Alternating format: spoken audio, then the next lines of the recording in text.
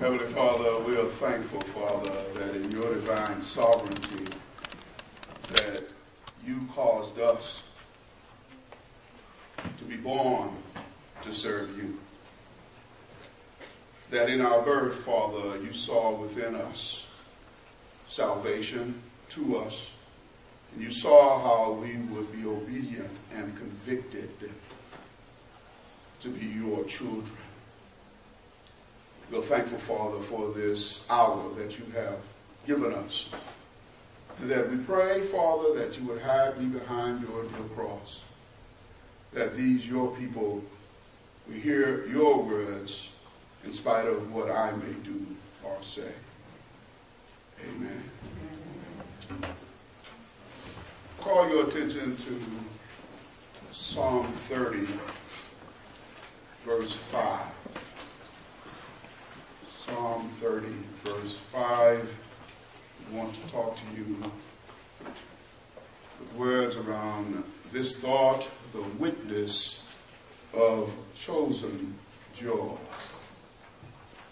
The witness of chosen joy. The first Sunday of this month, we began a theme for the month.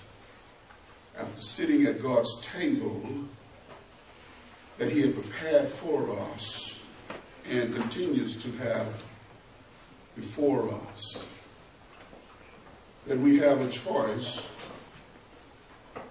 or the menu that was taken from Psalms 23, verse 5a. And from that menu, we focused in on joy as one of the fruit of the Spirit that we have an option to choose. I'm wondering if anyone chose joy this morning. And that joy that we chose is actually one of the characteristics or characters of the Holy Spirit, the fruit of the Spirit, as found in Galatians 5, 22 through 23. We want to continue to stress that we have options. We have it within ourselves to choose at God's table, which he prepares for us daily, of whom we sit at God's table, even in the presence of our enemies and the enemies of God. It is God the host who comes to God's table. We are not in charge of that. We are in control of whom we bring as our own secret guests. And many times we bring a guest of bitterness, our own bitterness, which robs us of joy. We sometimes bring within ourselves the spirit of unforgiveness, which robs us of joy. However, in our freedom of choice, God allows us to choose, and we want to choose joy. It is a conscious decision of choosing joy. Thus we come to this verse, as recorded in the New American Standard Bible version of our Bible, and it reads like this: For his anger is but for a moment. His favor is for a lifetime. Weeping may last for the night, but a shout of joy comes in the morning. Most of your Bibles read, but joy comes in the morning. Most of your Bibles will. But I like this translation of this verse, in that the translators for the New American Standard Bible did not omit the Hebrew word renah,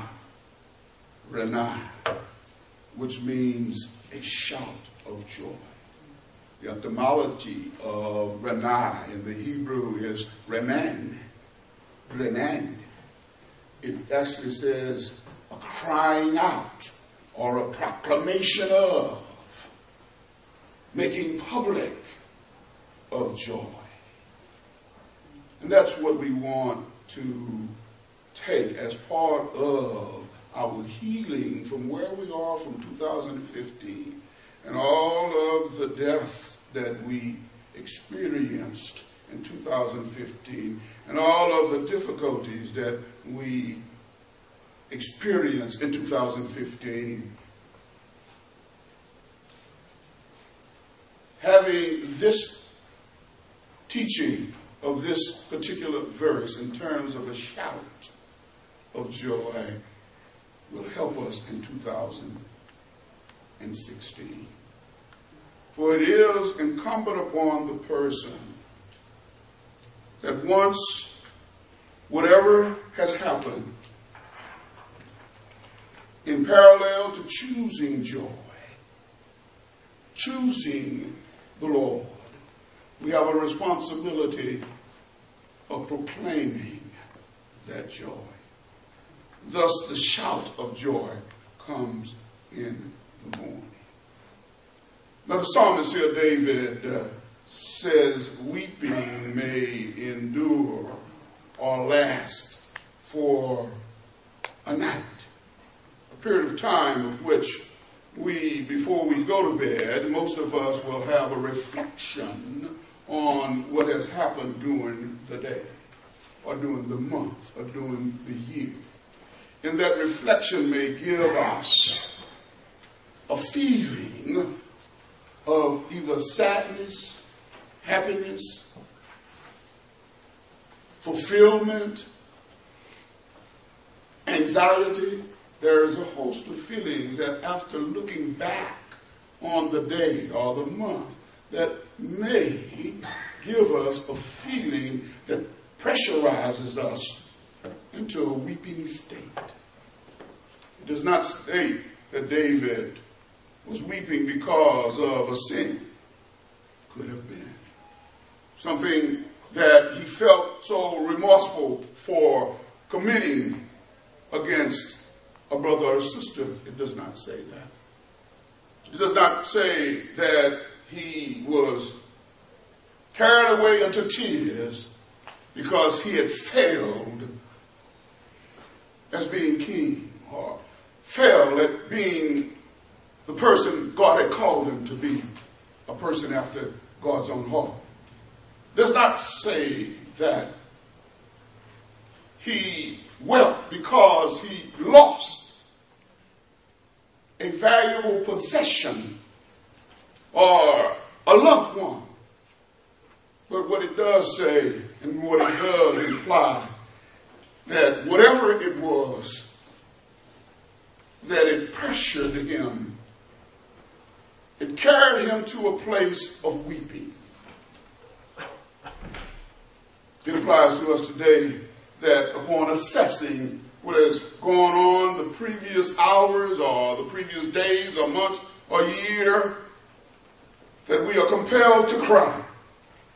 Certainly God is giving us that capacity of release. Tears are good for most occasions. It shows the passion, it shows the feeling, it shows the emotion that God gave all of us.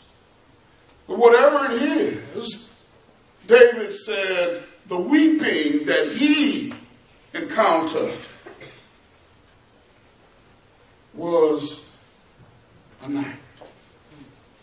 A night when others may not be able to see the true feelings coming out of us in the form of tears. During the day, perhaps he had to present or personify a king a leader of people. I was so touched when President Obama, when he talked about what was going on there with 22 kids being killed, it brought him to tears. And I believe that no American president has wept publicly when he was addressing the American people.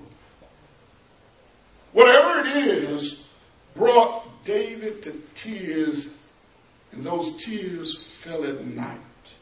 Have you been there? That during the day,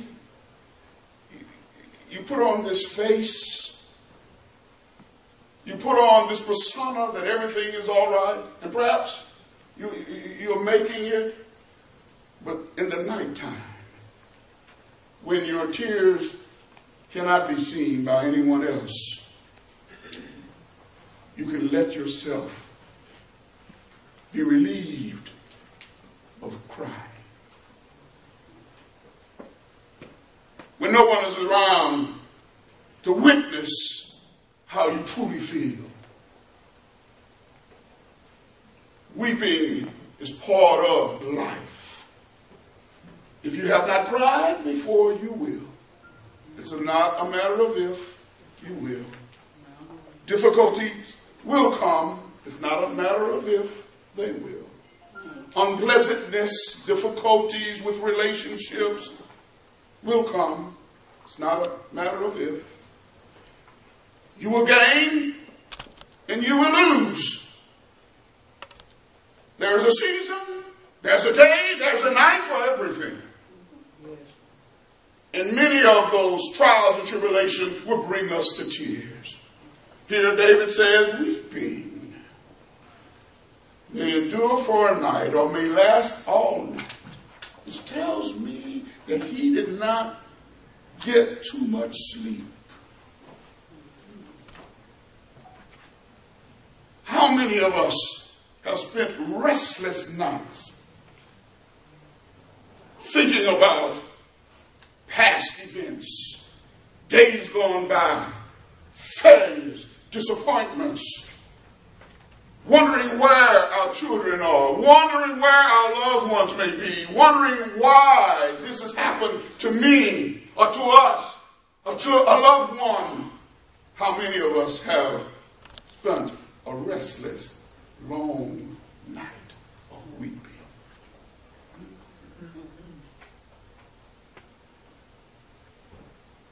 But David here says that a shout of joy comes in the morning.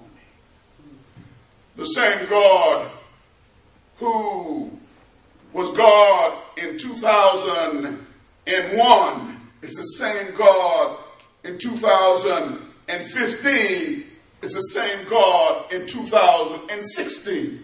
Yes. The same gods of the day, like today, beautiful outside, is the same God that exists when the tornadoes went through Garland and Raleigh. The same God who spoke worlds into existence is the same God that allows catastrophes to happen. Same God. Same God. So whatever was ailing David to cause him to cry all night long, he comes and says a shout of joy will come in the morning. God has never left us. He is eternal. And should you choose the eternal God, who is eternal joy, he's always there. Whether you're crying or whether you're not. Whether it's daylight outside or midnight outside. Whether it's joy or whether it's concern, God is always there. Yes. Yes. David realized that if I ascend to heaven, we expect God to be there. If I take the wings of the morning and fly to the uttermost parts of the sea, God is there. He also says, and I like this, if I make my bed in hell, God is there also. So no matter what the state it is, no matter where we are in life, we have an ability, we have a privilege of choosing joy. Choosing the eternal joy of God. Because joy is not circumstantial. Happiness is. Happiness will tell you, oh, I got the man I want. I got the woman I want. I got the car I desire. I got the home. I got a good party going on. I am happy. Oh, but let troubles come and see where happiness goes. Because happiness is temporary. Joy is eternal. And we have an option of choosing the eternal versus the temporary. And we also, from that, have an obligation to tell or to proclaim that joy. God has called us to be witnesses. That is not a suggestion. You shall be my witnesses in Jerusalem, in Judea, in Samaria, and in all parts of the world. That is a commandment. That is not if I feel like it. That is not if everything is going good for me. It is not just when you have hit the lottery. I'm sorry you all didn't hit that 1.5 billion. That certainly would have made us happy here, wouldn't it? But would it be a part of joy? Because riches are fleeting. Good times are fleeting. But joy is eternal. And we have an opportunity each and every day before God's table to choose joy. And once we choose that joy, we are obligated to give a shout of what that joy has done for us. To be a witness so others will see God through us. I know you're sad. I know you're disappointed. I know you're hurting. But when you choose joy, there's something about choosing joy. The world didn't give it to you. The world can't take it away. When you choose, when you consciously choose joy, and then shout it out, that word shout, is that you can't keep it to yourself. You got to tell somebody else. You shout it out and you make known the joy of the God. That God has given me another day. That his faithfulness every day is new every morning. His mercy is new every morning. Every day starts out with God's faithfulness of having us here for a reason, for a purpose. And if you have chosen joy, then you have an obligation to shout it out, to tell somebody at school that God is a good God, to tell somebody at work that God is awesome, to tell somebody in the grocery store that he is almighty. We should shout it out when we choose joy. You can tell the story, your own testimony of how he has brought you through 2015. That he has brought you through trials and tribulations. He brought you through rough places. He brought you through the times that you even wanted to take your life. You thought you couldn't go on. He brought you another day. That you can shout it out this morning and tell somebody that my God is good. You can tell somebody that my God is joy. You can tell somebody that he has given me another opportunity to shout out his love, to shout out praises to him. I know every day can't be like I want it. I know some things has happened that has caused us all pain. But what I do know, that we are still here. Yeah. And this morning, not by the alarm clock, not by the television or the blaring radio, but it was by the hand of God that we are still here. Yes, You may have cried all night last night, but you're here. yeah. And if you're here, we have an obligation to shout it out. Yes. To shout it out because you have chosen joy. Now, if you have not chosen joy, then you are missing out. Yeah. Yeah. You are. Because God says, I am here all the time. God says, if I woke you up, I'm here. And that is worth shouting about. If you choose not, if you don't think you have a capacity to choose, and you choose other than God, then brother and sister, I admonish you, choose joy. Yeah. My heart is heavy, but I choose joy. I've lost, but I choose joy. I'm weak, but I choose joy.